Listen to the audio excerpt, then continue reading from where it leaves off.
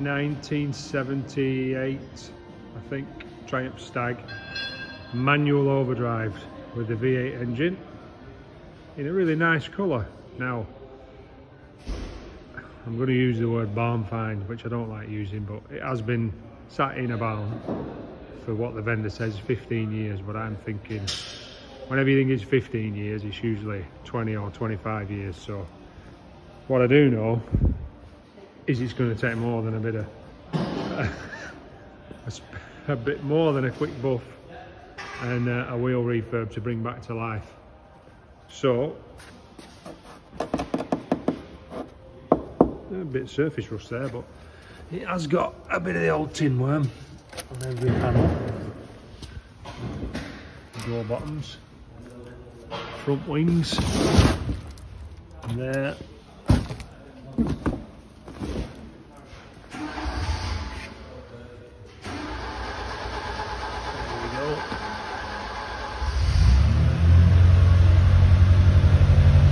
More rust.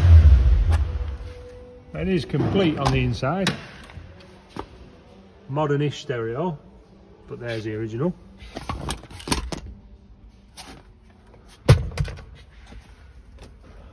We've not had it running.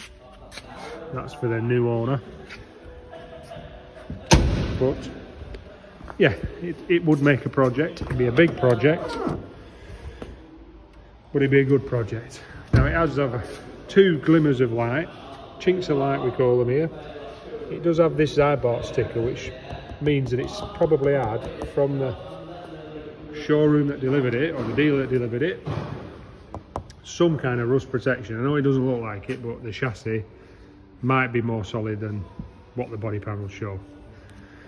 But again, if you're a serious bidder, come and have a look and make your mind up yourself.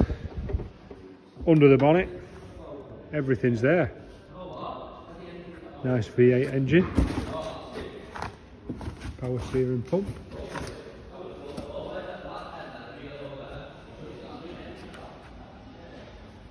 And it looks all complete to me, which is half the battle with some of these cars. They come in various different states of dismemberment and all bits are missing. Inner wings look good, chassis legs look good. And another bonus, you've got some panels here. I think with two rear quarters and a pair of front wings. I'm not sure I've done that the right way around. And of course fiberglass hardtop. So she's unreserved.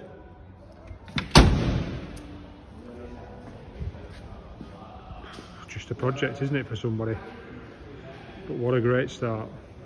Good luck.